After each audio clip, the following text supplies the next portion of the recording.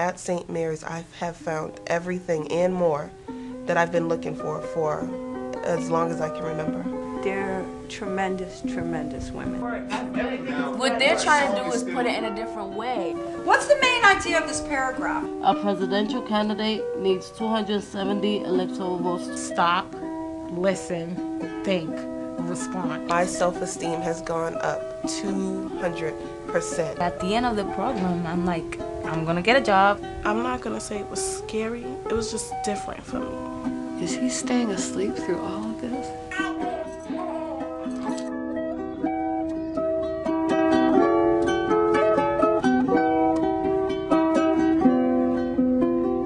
To wait until you're 20, 25, 30 years old to have somebody say to you, what are your dreams? That's too long to wait. My goal is to be a family psychiatrist, a realtor, An administrator. And I'm an obstetric nurse.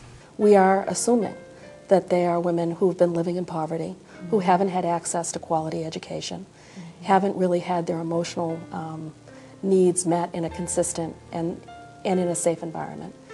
So yes, for us it's very intentional to create an environment where safety is absolute. It's at the heart of the mission. It really is about responding to social justice needs for women and children. Sometimes when we are alone and when we have somebody next to us that doesn't really appreciate us, they make us feel bad. And I think that every woman has to know and has the right to change their life and do better for their own. I was just like, I would just stay in the house all the time, not go nowhere, not talk to anyone or anything. But I knew it was something I had to do because I wasn't gonna be in that situation like ever again, not if I can help it. If you think about the educational needs of poor women and children and you think about the emotional needs, you can't separate them. You know, we describe them as inextricably linked. So we very intentionally have created programs that whether you're in a classroom in our adult basic education or in our Women at Work program, or if you're a pregnant and parenting teen living in St. Mary's Home, that we are really trying to respond to both your educational and your emotional needs so that you can really grow and support yourself and your children. Doing for your child makes you feel like a better person, does it not? Right, you can say, well, forget this life, I hate it, but you're here because why? You have a child that's here now, right? So that's something we all got in common here. In a nutshell, this is how the electoral college works. Anybody see the sentences that don't belong? A symbol was something that stands for something else. That doesn't belong. I took the math tutoring, and the math tutor is very, very, very good. The transformation of the women and children, you can mark, you can see. It actually is really wonderful not only when you see it, but when the women actually articulate that they know that is what's happening to them. Anyone who was successful in what they wanted to do, I was intimidated by them. I knew I wanted to be where they were, but I was intimidated by anyone, whether it was a doctor, a bus driver, anyone. Now I'm more confident to say, I'm proud of what you're doing, but I'm going to be doing what I'm going to do also. I think a couple of days into my internship, I caught on real quick. Everything that they taught me, that's just how focused I was. As soon as I went in there, I went in with my head straight. I knew what I had to do, showed up on time, everything, punctual, everything. Keonda would not say a word. She would sit in the back. I would say, well, didn't you bring in your homework, or don't you want to say something? She was like, Charlene, you know, like, shh, girl. But she has come around. She's gotten more happy. She says what she wants. She does what she wants, and she doesn't let too much get over on her. So I would definitely say, Keonda, I am proud of you. Thank you. I not only learned from the staff at Women at Work, but I also learned from my colleagues, I should say. I also learned from my colleagues, and there is 3 in particular. This was like, I swear, oh, she was like my second mother.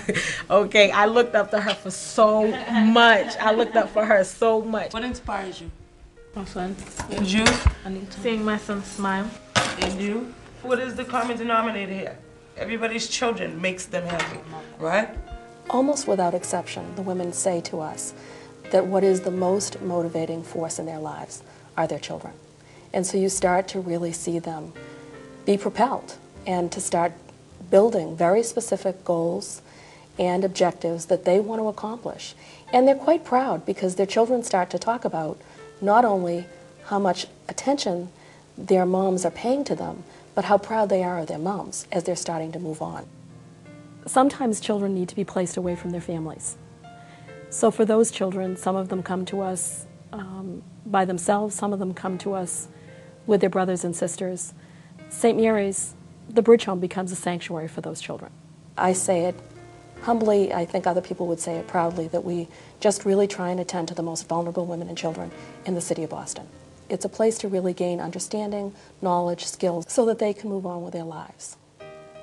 As far as being in a professional atmosphere, I never knew how to dress. My role model as far as that went was Kim, because I mean, when Kim came to work, she was dressed fierce. Because thinking how we wanted to dress was, like, girl, I got this tank top and I got these shoes. But she taught us how to dress with camisoles, and you can still wear your tank top under.